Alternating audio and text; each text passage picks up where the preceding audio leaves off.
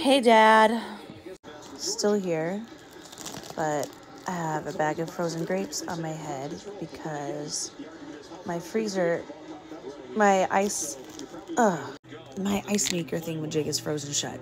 I'm not still gonna get it open before he left, so I remembered that we have frozen grapes, so here we are. And Dad, I replied to your comment because I know you're watching the game too, and you're excited about that reverse call. Aside from that, the headache is still blasting. Earlier, the thought of food made me nauseous, but I was able to eat like half of an egg. So that's progress. P.S. It's 8:52 now.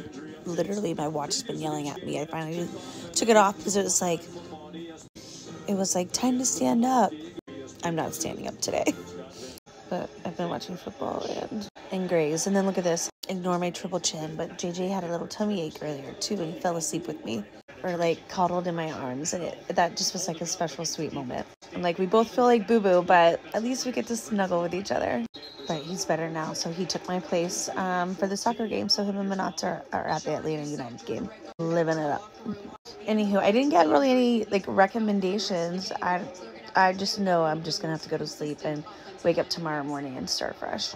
It's usually how all my migraines are anyway. Like usually medicine doesn't help either way. So, but now I'm like not taking medicine period. So this was to be expected. Oh, P.S. This is here because the frozen grapes were so cold on my head. Good night and go dogs.